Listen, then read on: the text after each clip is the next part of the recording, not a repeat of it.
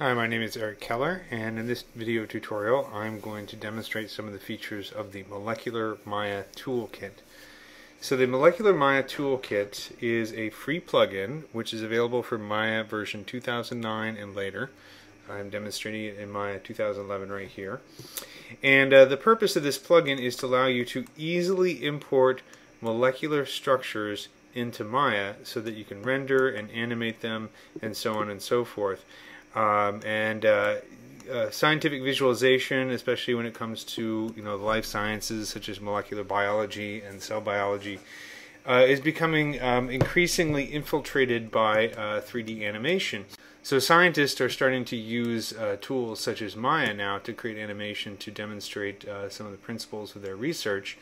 And also in the entertainment industry for TV shows like Fringe and House and a lot of the forensic science mystery shows that are on TV, the science is becoming more sophisticated, so you're seeing more molecular structures being displayed as part of the plot line in some of these shows. So even if you're not doing scientific visualization and you're working in the entertainment industry, you might run into a situation where you need to actually start working with molecular data inside of Maya. And what molecular data refers to is it's essentially a 3D model based on the crystallography data of a particular molecular or protein structure. In other words, scientists are using X-ray crystallography to solve the three-dimensional structure of a protein and then displaying this in three-dimensional software. For a long time there's been software such as Chimera and PyMol and other pieces of software that do a fine job of displaying the 3D structure. In fact, you can even get apps for your iPhone that display the 3D structure of proteins. However, none of them have the animation capabilities of software like Maya, and Maya has become increasingly the industry standard even in the scientific visualization world. So Molecular Maya is a free plugin that was designed to make working with molecular data in Maya much easier. And it's designed to be very easy to work with so that a scientist who's not necessarily an expert in Maya can get their protein data into Maya fairly quickly and even render it without having to mess too much with some of the inner workings of Maya. And at the same time, for animators who are not necessarily molecular biologists, people like me who don't have a formal science background, Molecular Maya is easy enough to use so that you can quickly get the data into Maya and not have to do a whole lot of extra research outside of what you already know about Maya.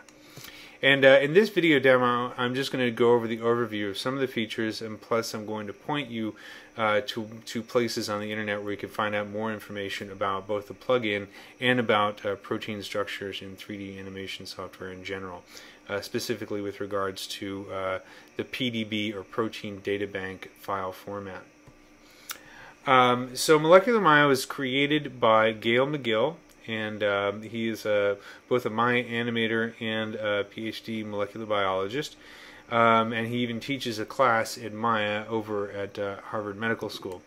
He designed the plugin itself, and then the programming was created by Campbell Strong, who is also a Maya animator with a strong science background.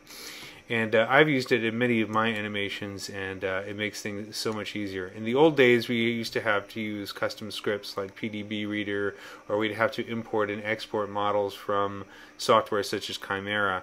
And it got to be a very bulky and tedious process. So what Molecular Maya does is it cuts out a lot of the extra work that you have to do and adds additional features that makes working with the data once you get it into Maya very easy.